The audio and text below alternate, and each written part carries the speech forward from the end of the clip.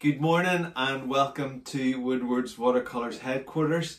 Bonnie is here with me this morning. It's our wonderful studio day, and this morning what I want to look at with you is the basics of watercolour. We're going to have a quick look at the difference between using watercolour paint from a tube, watercolour paint from a half pan, how to create a half pan from watercolour paint that's found in the tube. We're going to look at the simplicity of lifting water, about the consistency that we're looking for, and exploring simple things like how we can create actually a Jane's grey from a more earthy black, and how we can go back to getting an earthy black from a more bluey Jane's Payne's grey.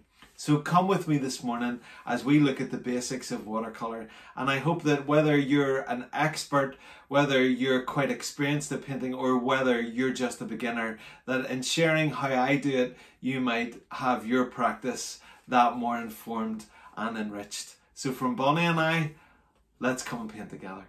So I want to go through some different options that you have and some different formats that watercolour comes in. The most common, and these are one of my favourites along with the Winsor & Newton, are the Daniel Smith half pans. Come in the great tin, comes with a great little colour card, and these are the half pans. I find these the most effective way to use watercolour. The next option that we have is watercolour in a tube. Now, watercolour in a tube, I'm not so much a fan of. In the class that I take and teaching watercolour, I recommend that people don't use these, but there is a way that you can use them. Now, this is just how I do it, but there is a way that you can use them. I recommend that you use these, the watercolour half pans. Okay? The next way that you can find watercolour, or that I have found watercolour, are watercolour pencils. These are the Derwent Inktense watercolour pencils, and I've demoed on the channel using them. I think they're fantastic. They're full of pigment, so this is the next option. And then the final one that I have, I know that there are others, but the final one that I have and have experience using are the Derwent Inktense blocks, which are like crayons. So what I want to do is I want to show you how the block, what it looks like when you draw with that and when you draw with a pencil. Then I want to show you what the problems that I see with these little tubes at times, how you can actually use the paint in the tube and create it into a half pan, and then to finish off by showing you how I mix certain colours, and just a little hack that I have, particularly in regard to black. First up, the Derwent Inktense blocks. Now I'm going to pluck out, I think, which is the phthalo blue or ultramarine, and I want to show you. So if I was, say I was drawing just something simple as a house, and I'm going to give it trees. These are very, very basic, and windows. I'm just going to do different strengths of line, and there you are. Just a very, very simple scribble with it. Then the magic comes whenever I get some water. This is my little water pot. It's one of those Fabre collapsible water pots with a Seawhite of Brighton 18-inch, or not 18-inch, size 18 flat brush. Then I just get a generous amount of water, and the minute that I drop it on, the pigment is released. And I can play about quite nicely with that. So, and I also facilitates the flick that I love. So that is the Derwent Inktense block. Next up is going for bright blue in the Derwent Inktense watercolour pencil. Now, let me draw something similar again. So we're gonna just, I've never been great at drawing from my imagination, but I've seen enough houses. And we're gonna give this one just some nice little trees around here, and then maybe there's a path going up. Let's get that one, and then we're going to here, and then we're going to give some definition to those. Let me see those lines. It's going to be darker a wee bit in there. There's going to be some bushes around the house here.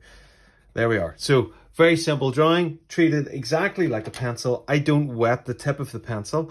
I draw on the page, and then I use the brush, just lifting the water on, And again, look at the explosion of the pigment on the page. I have never seen anything quite like it, and just think it's absolutely fantastic. And again, there's loads of pigment and it facilitates the flick that I absolutely love. So that is the Derwent Inktense watercolor pencils. Okay, next up is the watercolor tube. This is Seawhite of Brighton watercolor in a tube, and it's obviously wet, it's not dry like a half pan. So I want to just highlight some of the problems that I have found with watercolor in a tube. Now, it's a very cost-effective way of buying paint, but I think from my point of view and what I've discovered is there is a way to use it to refill your half pans, but I want to show you first the potential hazards, I guess, that I can see with it. So I take some of it and just squeeze it out onto the palette. Now the problem is with this type of watercolor, because it is wet, what can happen is you stick your brush in with a little bit of water and you end up with this really, really thick, and almost you can end up lifting it practically neat, and it ends up acting pretty much like an acrylic. Also, for my water, it will very, very quickly turn my water into a whole pot of watercolor, and it's going to affect every other color that it mixes with. The consistency that I'm really looking for, I would tend to do 3 lifts just to get enough water in, and then if I was using wet and that's all I had, I would just take a little bit and begin to mix it in.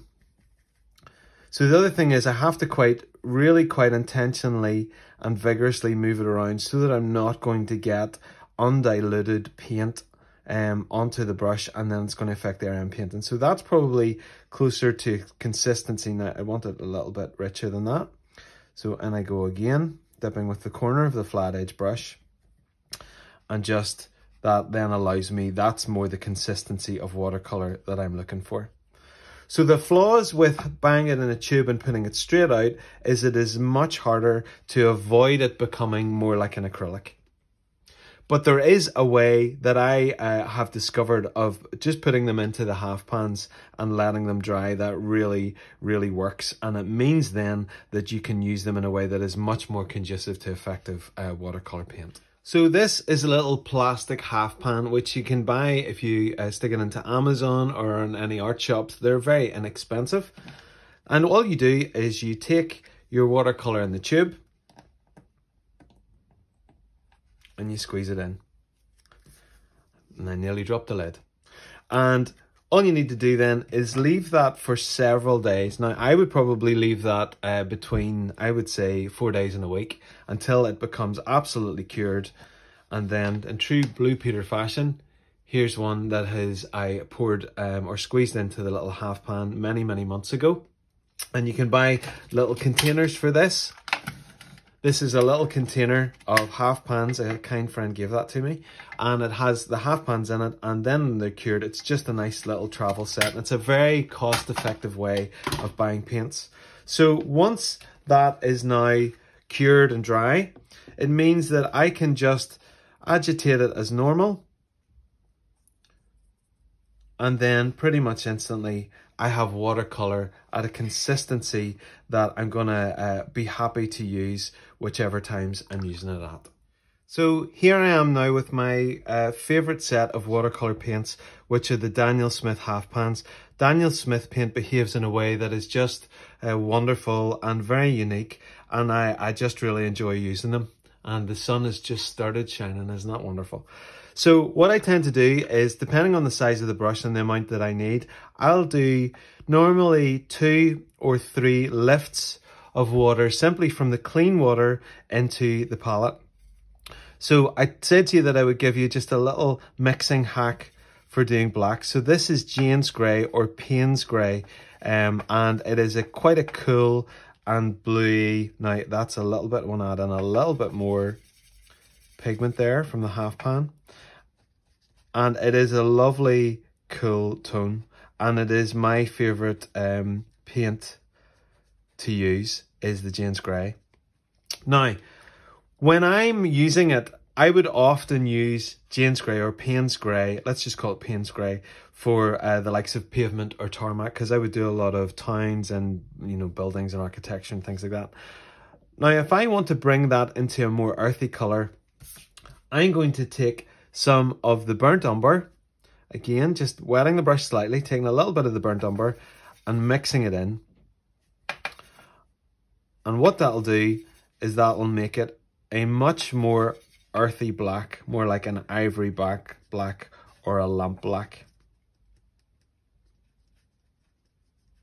Now, if I'm then wanting to go back to this more Jane's grey or Payne's grey, then I can take an ultramarine blue, mix it in, and it will take me straight back then to the Payne's grey. And if I'm also wanting to do some sort of stonework, so I'm going to mix it back to that more earthy black, and then I'm going to take some cerulean blue,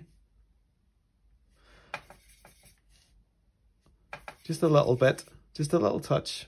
And mixing is always a pendulum swing, backwards and forwards, trying to find it. Now that's a little bit too blue, so I'm going to take a little bit of that burnt umber again. And maybe just another touch of the cerulean.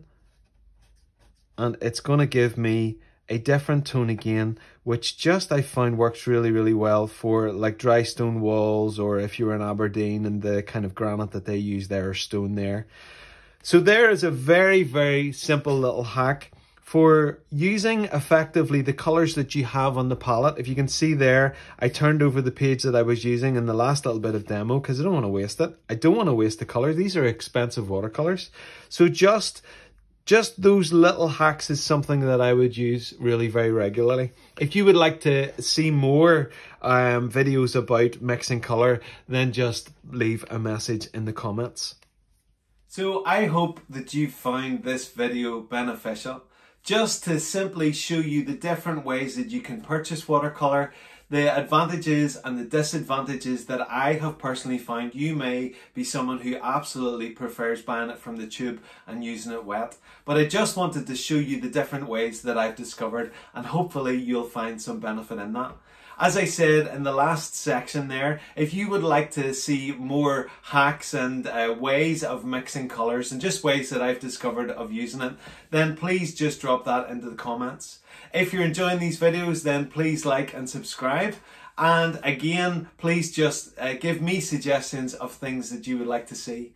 I hope that these videos give you a little bit of encouragement, give you permission to just jump into this wonderful media of watercolour. It's something that I've enjoyed using for most of my life, and I hope that you find the same. So thank you for watching this video, and we'll see you soon.